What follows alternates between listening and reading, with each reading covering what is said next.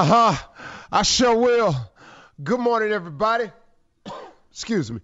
You are listening to The Voice. Come on, dig me now. One and only Steve Harvey got a radio show. Man, oh man, oh man. Something going on real good today. You ought to feel blessed today. The fact that God woke you up and gave you another opportunity. You know, every day you wake up is another chance. It's a chance for all of us to get better, to get it right, to get on the right path, to stop heading the wrong way. Every day you wake up, that's your opportunity. See, because he's going to keep waking you up because he has a plan for you. You know, I don't know, I don't know when he makes his call and you know who gets called home when. I can't explain it. I don't have that answer. I'm not him. I'm not God. I don't claim to be. I don't understand it all sometimes. But God has an amazing way. But as long as he's waking you up, I do know this: God ain't through with you yet. God has a plan for you. Your job is to identify the plan. You know, that's clearly what I need for you to do. You know, oftentimes the thing that you're looking for, it's right there inside of you. You know, I can't tell you how many people I meet. Mr. Harvey, can I speak to you for a minute? Yeah, man, what's up with you? Man, I was just wondering, man, I've been trying to, and I wanted to know, man, can you give me a good agent? Can you give me a good lawyer? Can you give me a good... Now, look, if you got some legal problems, I understand you're going to need some help right there. But the majority of questions I get asked is about their future, about their place in this world, about their mission, about what they're trying to do, how they're trying to figure out, and then the how to go about doing it. But the answer, I must remind all of you, is always within yourself. It starts right there.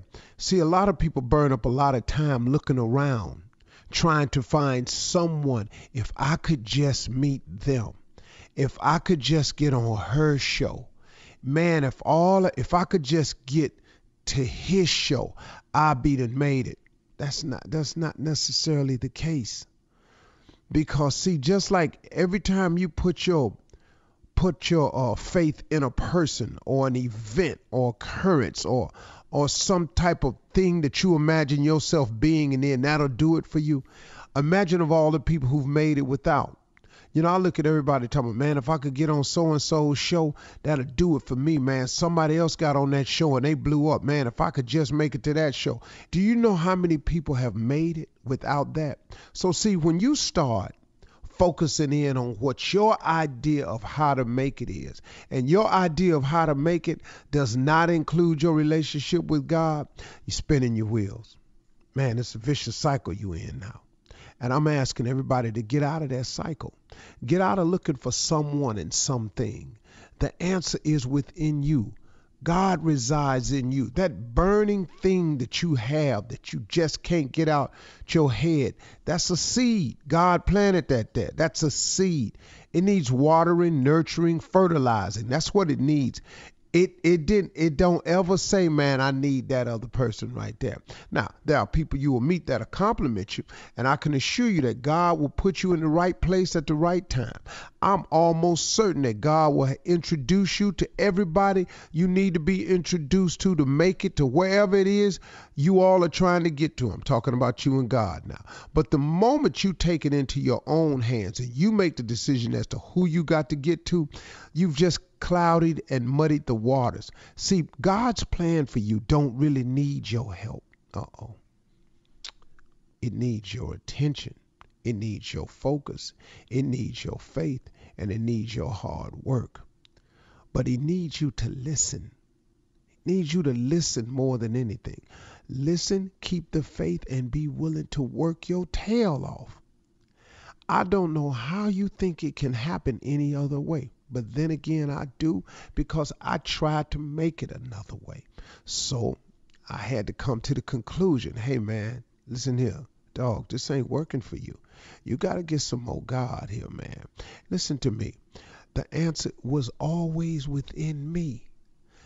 The moment I sat down with myself and told myself the truth that, hey, partner, you ain't really all that.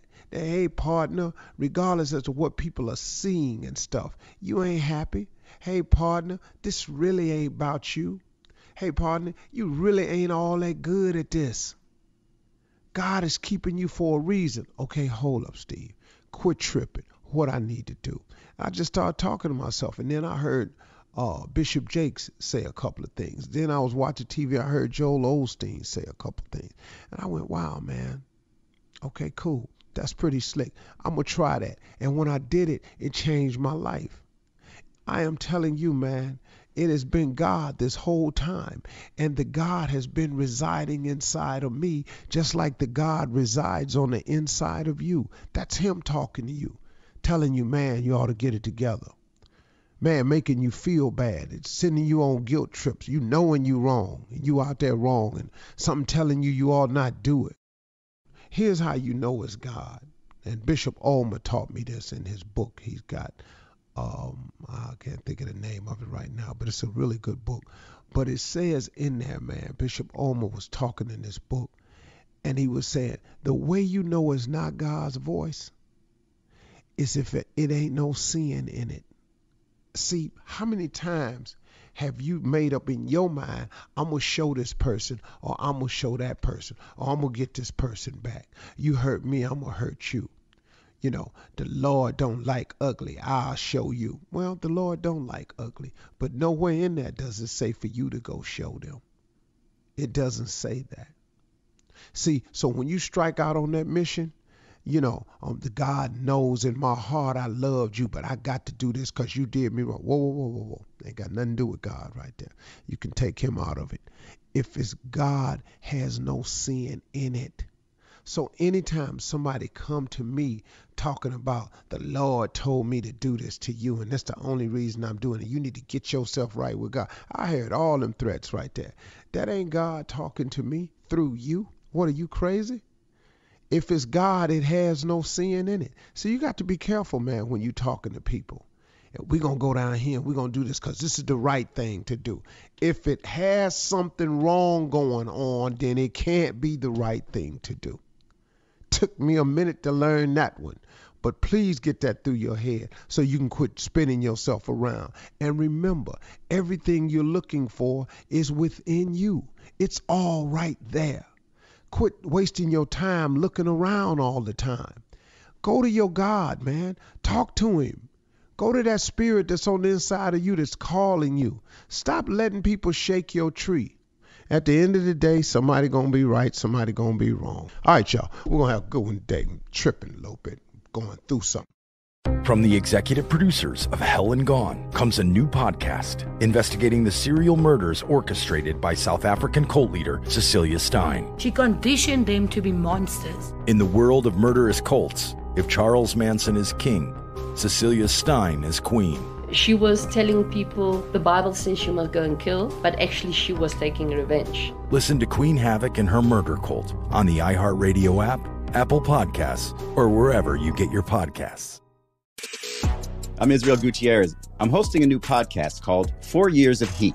It takes you to Miami from 2010 to 2014, when LeBron James, Chris Bosh, and Dwayne Wade set the NBA ablaze. You know, have an opportunity to team up with the best trio to ever play the game of basketball. We'll take you inside those 4 monumental years with behind-the-scenes access and insight about one of the greatest teams ever assembled. 4 Years of Heat on the iHeartRadio app, Apple Podcasts, or wherever you get your podcasts. Last season, millions tuned into the Betrayal podcast to hear a shocking story of deception.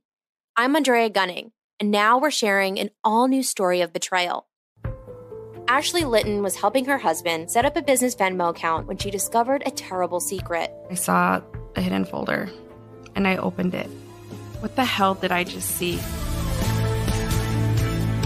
Listen to Season 2 of Betrayal on the iHeartRadio app, Apple Podcasts, or wherever you get your podcasts.